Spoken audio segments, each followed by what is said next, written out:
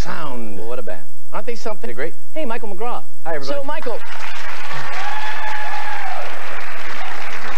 where did you rush off to last night? I had to get out of here last night. Yeah, I had to make a curtain at 8 o'clock last night. Yeah, you were all in a dressed up to go dreaming. Yeah, I left my suit on last night. Yeah, Where'd you go? I went out to the theater last night to see the opening of Sunset Boulevard here in Los Angeles. Starring Petula Clark and Louis Cleal. Louis Cleal? Yes. And Petula Clark. Broadway star. And that is the story of, isn't that the story of the silent screen star, the famous Billy Wilder movie? Yeah, Norman Desmond. Was it good? It was great. It was terrific. Yeah. It was at the Pantages Theater here in Los Angeles. And was it star-studded? Oh, everyone was there. Everyone. I can't, there are too many to mention. Obviously. Charles Nelson Riley was there. He wants to be on the show. Charles Nelson Riley? He grabbed me at intermission. Tell Martin I want to be on the show. Get to him quickly.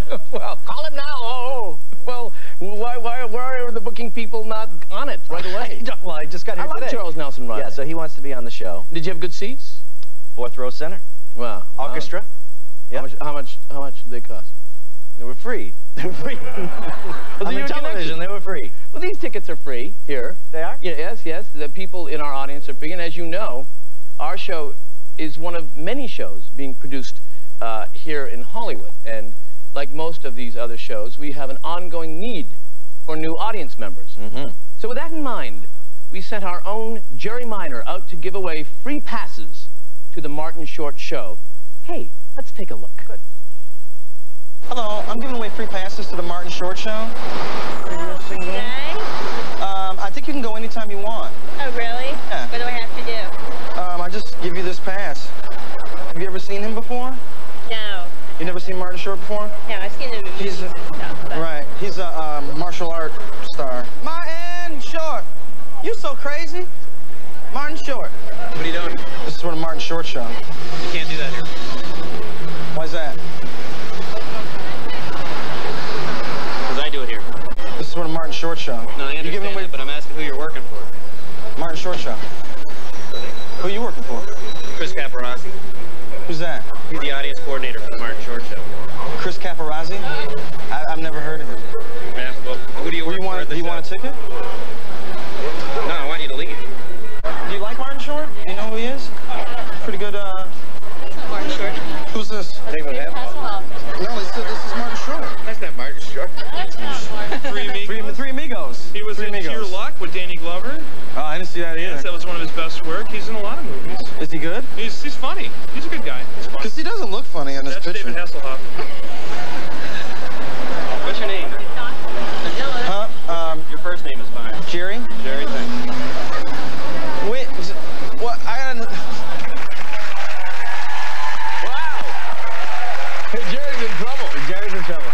All right. He meant business. Okay, well, we have a great show. Please don't go away.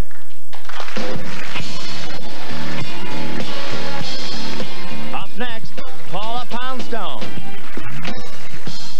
I'm News 10's Chief Meteorologist Alyssa Lynn. Even though this hasn't been the hottest summer on record, things are still very dry, and the potential for fire is quite high. That's why it's so important to take the right steps to protect your home. Make sure your address is easily seen from the road by firefighters. Also, clean leaves and pine needles from your gutters and roof, and clear dry brush from around your house. To keep up with the dry fire season, watch News 10's fire forecast weekdays, and log on to KXTV10.com for tips on keeping your home safe. Stay fire safe with News 10. Welcome to the Post Kitchens. 102, take 6. Here's our new baby. Center Cluster Raisin Bran. We wanted to make something that tasted like cinnamon raisin bread. We take raisins. Lots of raisins. Sprinkle on lots of cinnamon. Wheat, oat, bran. This is a beautiful flake, isn't it? Got the cinnamon baked right into every cluster. It smells good. Center Cluster Raisin Bran. Hungry? A tremendous flavor explosion. That's when I lost my hair. Like it? New Center Cluster Raisin Bran, a breakfast bonanza. Because you work for yourself now. Because you're out on your own. Because you've given up company benefits to work at home. That doesn't mean you have to pay a lot for health coverage. Call Kaiser Permanente and we'll show you how to get quality medical care for a lot less than you'd expect. Call this number now for your free information kit to get the coverage you can't do without at a price you can afford. Kaiser Permanente, in the hands of doctors.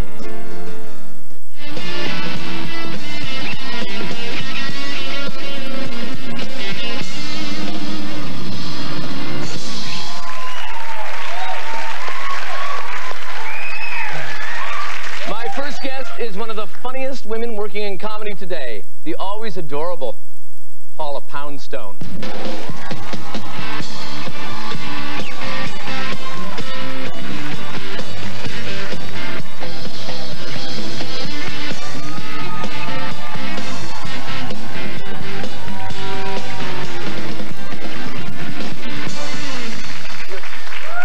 A little Coca-Cola there for you, or Pepsi, Thank you very much. Or some on cola.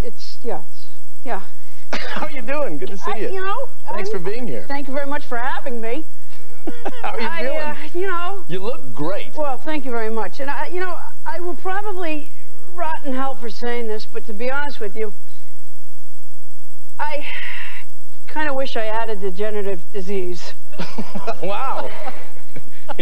Why would that be, And I'll Paula? tell you why. Sure, I would love to hear it. Because I am tired and achy all of the time anyways.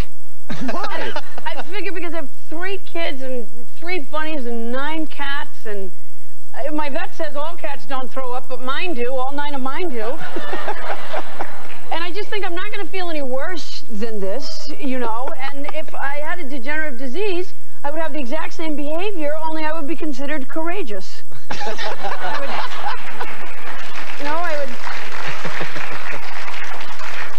would roll out of bed about noon, and somebody in the other room would whisper, "She insisted on getting up." God, she gives until she can't give anymore. You know. So you're a martyr in a way. Well, you have 3 kids. I have 3 kids. Do they get along? Are they happy?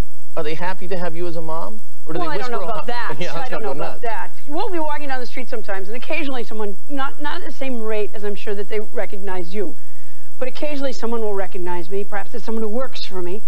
And, you know, one of your old lawyers or something. Perhaps a relative, something. Right. And, no, occasionally somebody will recognize me, and they'll say, "Oh, are these your kids?" And I go, "Yeah, they are." And they go, and they'll lean down to my kids and go, "Isn't your mommy funny?" And my kids look at them like, "You are out of your mind." You know, because I'm sort of a little bit Sergeant Carter-ish, I think, with my kids. Are you tough? Are you strict? They say I'm very strict about the floor. That's what they tell me. What does that mean? Well, the kitchen floor in particular, I have obsessive-compulsive disorder, and one of the ways that it manifests itself is that I constantly clean the kitchen floor. No, wait, do you really have this? Is this like a diagnosed thing? Yeah, it was a diagnosed thing. I think, you know, everybody has some amount probably of each of those, because it's sort of weird. Obsession and compulsion are 2 totally different things. That's like saying I have the head-foot disease, sort of. It's an odd combination. So what do? You just will clean till dawn, or it's kind of a Joan Crawford with the comet? Yeah, yeah. I'll tell you something. Now, my life experience has been such recently, including, you know, having children, and realizing the OCD thing, that I've actually started to feel a little bit bad for Joan Crawford. Because between being strict and cleaning till dawn. Well, what I think about that movie... And the lipstick isn't light. It's... No. No, but what I mean is that you clearly are... No, I mean you wear lots of lipstick. Joan wore lots of lipstick. I'm seeing a lot of similarities. Joan wore lots of lipstick. Yeah. I thought it was like a signal, like which place you wear, like a kerchief or something, and the lipstick isn't light, and I thought, well... No, I'm not speaking in code. Who does that mean that I have sex with? Hey, who do you have sex with? You know, yesterday I was at this. I don't have sex with anybody because I don't like it. There's been said. You don't wait a minute. You don't like sex. I'm happy for the rest of you, by the way. But see, and you were wondering. You thought it was me when I said she was nuts. No, and I don't think that's nuts. And besides which, I have so much to do. I just don't know. You know, when you would. You know, when we would have time. Right. I don't know when that would be a bad thing to have sex. It's supposed to be fun. It's not like, you know, mop the floor, feed the cat, and have sex. It's supposed to be an enjoyable thing. It's just. Well, I got to tell you something. That's the order in which I would get to it. You know, priority-wise. So you have you know, I never actually complete my list of things to do, and so it may be on the list. It's just that I've never actually got, because I put the more distasteful things towards the end.